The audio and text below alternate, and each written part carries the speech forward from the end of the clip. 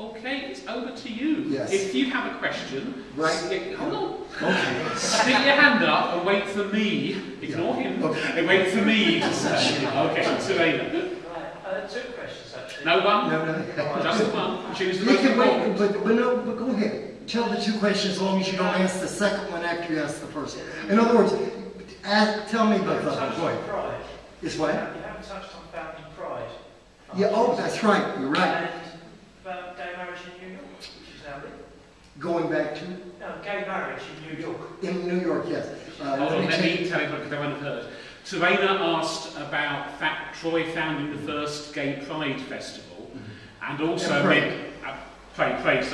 and also mentioned that gay marriage is legal in the state of New York. Yes. The state of New York, we're so proud we don't know what to do because the state legislature passed it because the governor wanted it passed. And in New York, I mean, the politics there, oh my God, it's like a, you know.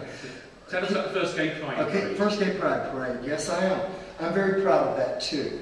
The Gay Pride Parade committee there, 3 men, we met. Morris Kite received a letter from New York saying, can't y'all do something? Well, we thought, Morris immediately, oh, we're going to hold this demonstration. I said, no, wait a minute. This is Hollywood. We're going to have a parade.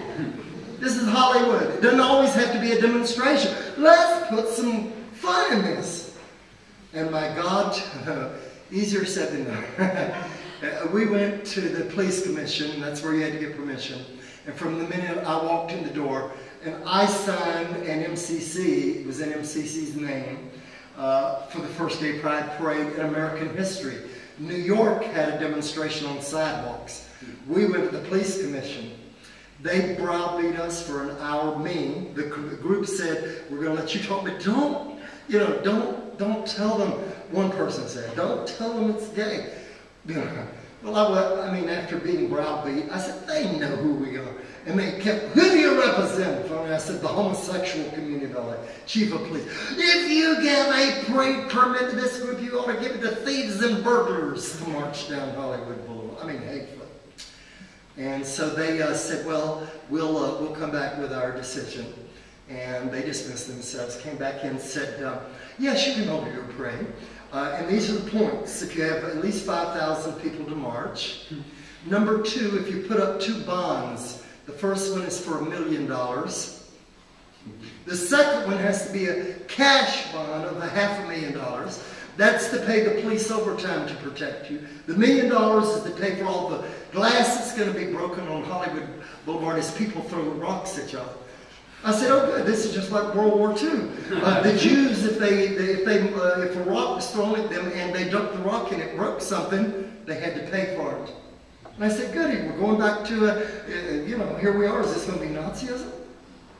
And then they said, you got to do all this. And so we said, okay, thank you. And we immediately went to the ACLU, the American Civil Liberties, assigned an attorney. He immediately went with us, Herb Selwyn, again, a very famous attorney. He went with us to the the police commission. And he said, we're back because, as you know, under the city charter, we can't sue you until we've met with you twice. This is the meeting where we're going to meet with you now. What are you going to do? And then they dropped, the only thing they dropped was the 5,000. And said we still had to pay these 2 things. We immediately, they said that on Friday, on Monday morning, we went to court. And here we are, we're supposed to hold Gay Pride the next Sunday. And we had tried, I mean, we're doing everything we can to do it within the law to get it there. But we're going to hold a demonstration if we can't hold the parade. But all at once, on Friday, we go before a judge. The judge bangs his gavel and said, I don't care what you have to do. These people don't have to pay a penny for their parade unless you charge it for everybody else, which they didn't, of course. And they said, we don't care if you have to call out the National Guard. You're to protect these people and let them hold their march. We won on Friday and we were shocked. We had to get on the phone. Everybody, build floats quick. Get it ready. We're holding a parade. And I said to people, listen, we'll even have a pet section. You can bring your pets and march with them, And I tell you, it was amazing. 50,000 people showed up. Gay people in dark shades, big hats. I've never seen more shades. It was amazing. And that parade, I'm telling you, we got millions of dollars worth of publicity. I mean, my God, that we pulled it off. And you know what we had in that parade? It was amazing. We had everything. We had a leather group, 3 men, and they wanted, and you know what? They wanted to be in the parade. We said, absolutely, everybody's invited to be in the parade. And here, this guy, I couldn't believe the president of the group. He comes on his big Harley. He's got a scar on his face, chains down the left side, you know, Mr. Butch, and with pink high heels on. And everybody was scared to death of him all down the boulevard. They thought he was the Hell's Angels and there was fixing to be a fire, you know what I mean? And they went down the boulevard.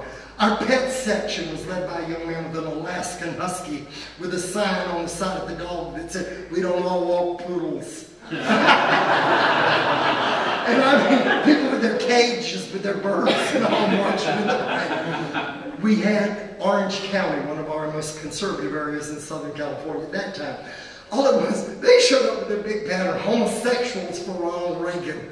I heard a woman say, "I can forgive them for being gay, but not for being a Republican." I'm sorry. And then the MCC, our choir, we had a float with people on it, men, women, children, and we marched down that boulevard. Willie Smith, he led the march, and he had canned music. He said, "Well, they're trying to treat us, you know." So he had German march music from World War II all over down the boulevard. Said, "You know, they're going to act like this, and we're going to throw it right back in their face."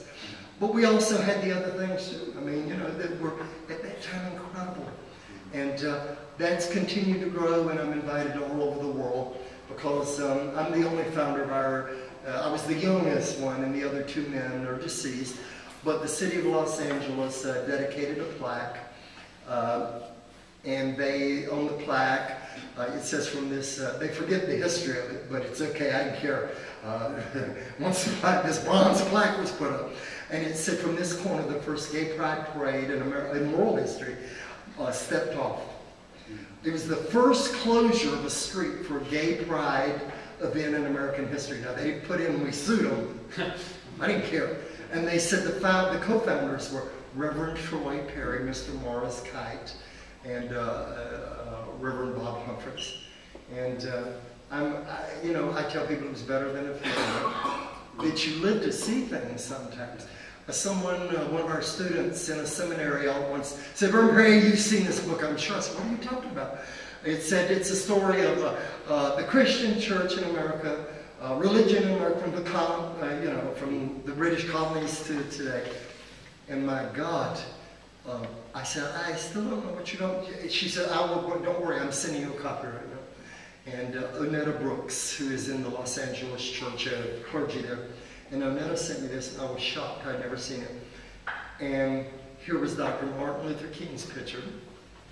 Here was Malcolm X in 2 pages over Reverend Troy Perry.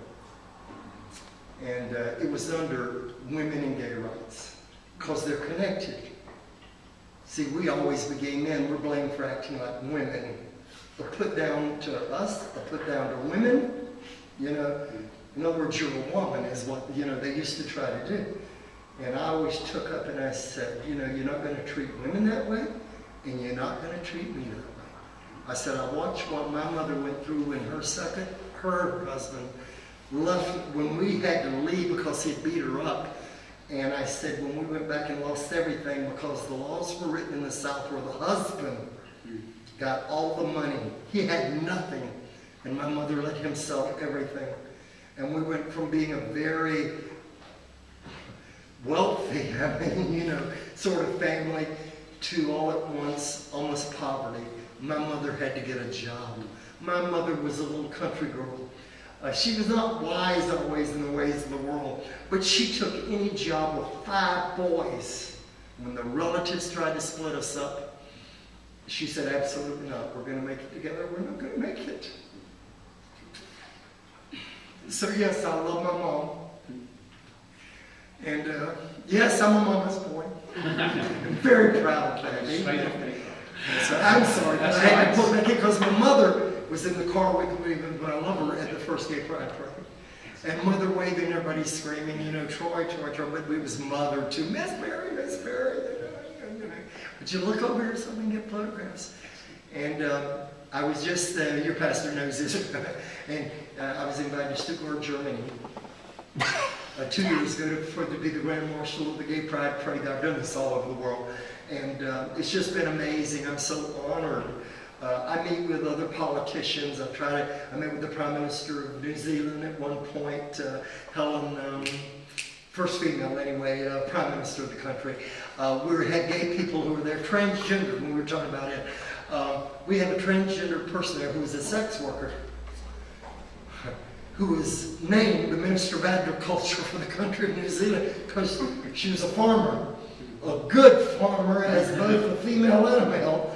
And my God, the writing in this little community said, exactly, that's who we want, Georgianne Byers. And this transgender woman, you know, this woman was named and certified by Parliament to be the agriculture minister because she was so good and she knew how to talk to these farmers. She said, once I was a bull, but now I'm a gilly. In other words, just knew how to talk, you know what I mean? And these